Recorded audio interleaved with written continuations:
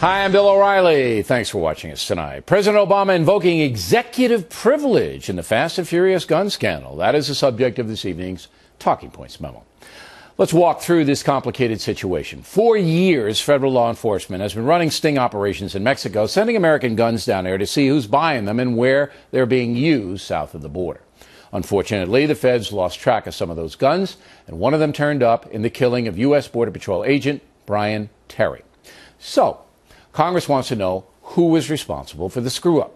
Attorney General Eric Holder testified that he did not know about the Fast and Furious program until very late in the game. Some doubt that. Therefore, a congressional committee has requested all Justice Department documents pertaining to the matter. Holder will not turn them over. Today, President Obama invoked executive privilege, saying he needs protection for his advisors in this case. Like presidents before him, Mr. Obama says he cannot reveal private advice. Therefore, he is ordering the Justice Department not to turn over the documents in which such advice is present.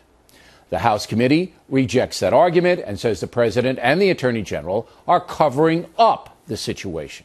And today, that oversight committee voted to hold Eric Holder in contempt. Now, all of this will be adjudicated in the courts, which will take forever. And some believe that's the plan.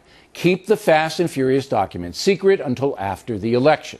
Because philosophically, President Obama's constitutional play goes against what he has said in the past, specifically about President Bush invoking executive privilege.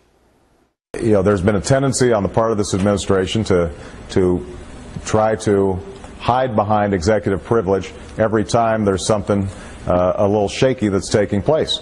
And I think, you know, the administration would be best served by coming clean on this. All right, Mr. Obama spoke the truth. It's always better to come clean. But that goes for you too, Mr. President. There's no reason why you can't redact any advice given to you in private from the documents. Just black it out. Send them to me. I'll black it out for you. Congress doesn't care about advice. They care about how the sting went wrong. Who's responsible? Because an American agent was killed.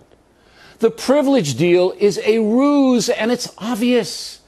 Release the documents, Mr. President, and redact what you think should be held confidential in your office, not in Eric Holder's office.